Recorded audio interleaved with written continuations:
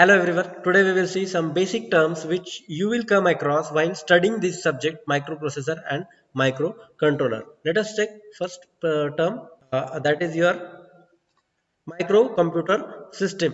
Okay, so microcomputer system is nothing but all the circuits which are put together along with your microprocessor. This is called as microcomputer system, as we have seen microcomputer system. And then next one is your hardware. So some physical components are present in your microcomputer system. This is called as hardware, and how you operate through this hardware is called as software. That is, this is nothing but basically a program which makes this hardware useful, or you can say operable, is called as software.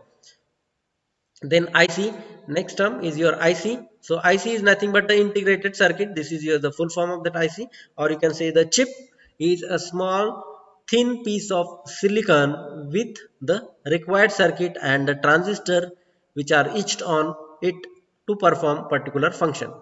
Okay, so number of transistors are etched on a silicon base, that is called as IC, or as you can say simple processor can consist of few thousands of transistors, or recently the your processor, your Pentium processor comes with a million of transistors which are etched on a silicon base, right? The next basic term is your bit. Okay, so bit is nothing but a single binary digit. Either it can be 0 or it can be 1, or you can say a fundamental storage of unit is called as bit in computer system. Or a bit can have these different values. Either it can have a value of 0 or it can have value of 1, as you see in digital electronics part, whereas in decimal digits can have 10 values which can be represented by 0 or 0 or 0 through 9, or 0 1 2 3, likewise 9 up to 9. So it has 10 values, whereas a bit has only 2 values. Either it can have value 0 or it can have value 1. Next is your byte. Okay, so byte is nothing but an 8-bit word referred to as byte. So number of bits, bit is nothing but a single binary digit, and byte means nothing but 8-bit. Okay, so 8 bits are there. For example, this is 10100101. These are the 8 bits are there, referred as byte. Nibble is nothing but a 4-bit word. Okay, so what is word, we will see it.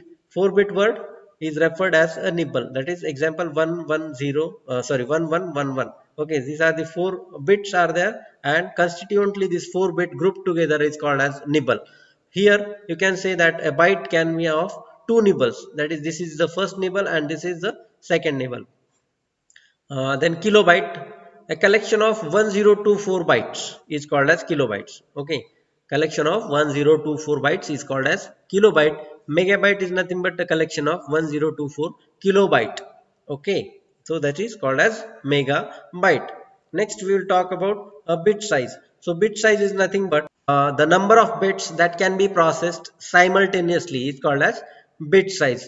And who is processing that simultaneously? A microprocessor. That is nothing but the arithmetic circuits of the microprocessor process these bits simultaneously. Okay, so bit size refer to the number of bits that can be processed. Okay, then word size, you can say word is nothing but the, in microprocessor, number of bits grouped together. As I told you, number of bits grouped together is called as word. In microprocessor, the word generally refers to the basic data size or basic bit size that can be processed by the ALU. Okay, this is what the word size.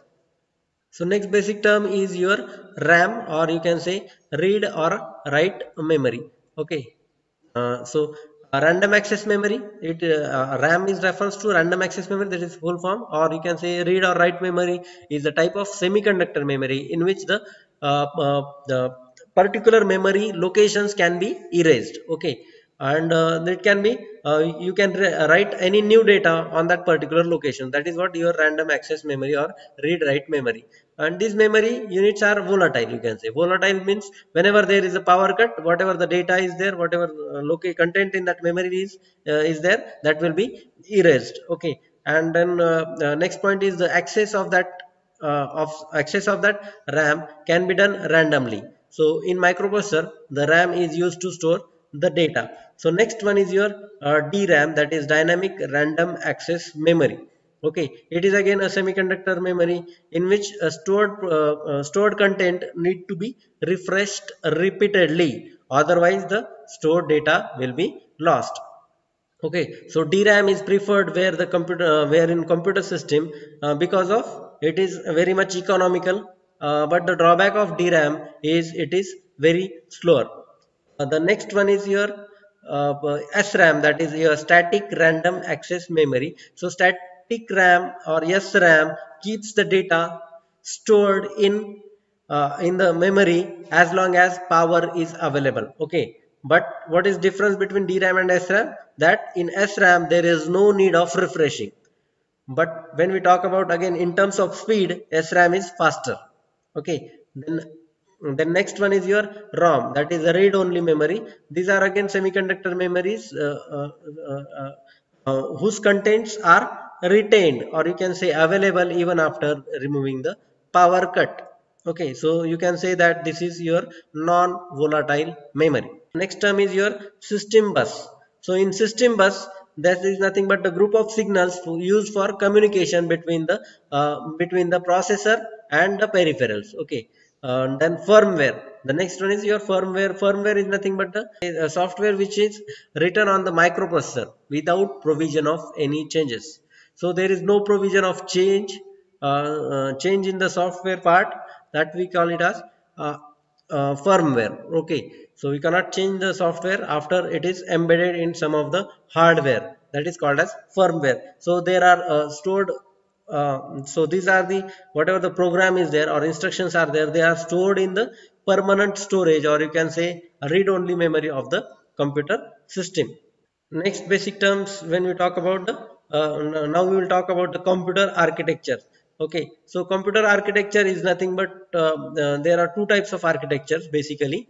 One is called as von Neumann architecture, which uses a same memory for storing the program as well as data, and second one is a hardware where the programs and data are stored separately. This is what the pictorial diagrams I have shown you, that in von Neumann architecture your memory data and your code is in the same memory, whereas in Harvard architecture there are two different memories are there. So here only one cycle is required to fetch the instruction, whereas in this case two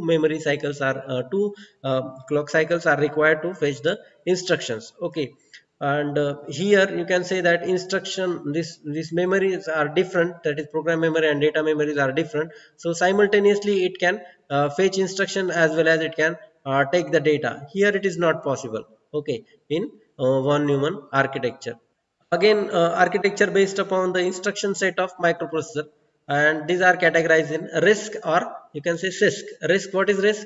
It is nothing but reduced instruction set computer. So basically this architecture is based upon the instruction set. Okay, whereas if you have a reduced instruction, and other type you have complex instructions. So what is RISC?